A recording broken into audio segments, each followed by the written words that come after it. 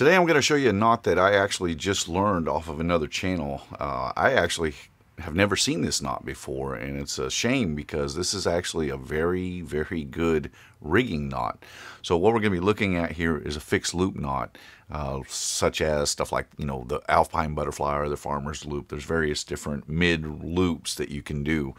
But this particular one, in certain instances, can be better than those. So first, let me show you how to tie it. So the way you form this knot is you pretty much choose your center line where you want your loop to be. We're going to go out a length on each side, and we're going to create two overhand loops like so. And then we're going to slip them together, and we'll pull this portion of the loop down. Then all you have to do is swing it up, go right in between those two loops, and then dress the knot up.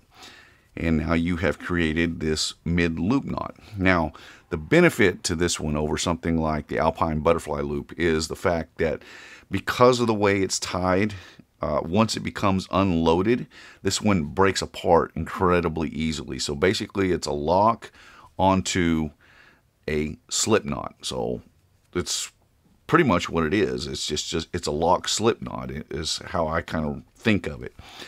Now, this one would also make a pretty decent for rope pull, but as you can see, if I pull on the two ends, the working and the standing end of this rope, you can kind of see that the loop kind of gets twisted. So this would not be the best knot for, an example would be if you're trying to isolate a tear or a cut or a fray in the rope. It'd probably be better to use alpine butterfly loop. But as a rigging loop, this one is so much better because the alpine butterfly and a number of other loops can get very, very tight when they are loaded up, and they can be very difficult to untie. The beauty of this one is it is super simple to untie even after you load it up. So again, it's just a couple overhand loops, pull them together, slide this loop down, send it right back through, and then you can dress the knot up and you have it. So I think we'll call this one because I haven't been able to find it in the Ashley Book of Knots. That doesn't mean it's not there. It's just I haven't found it yet.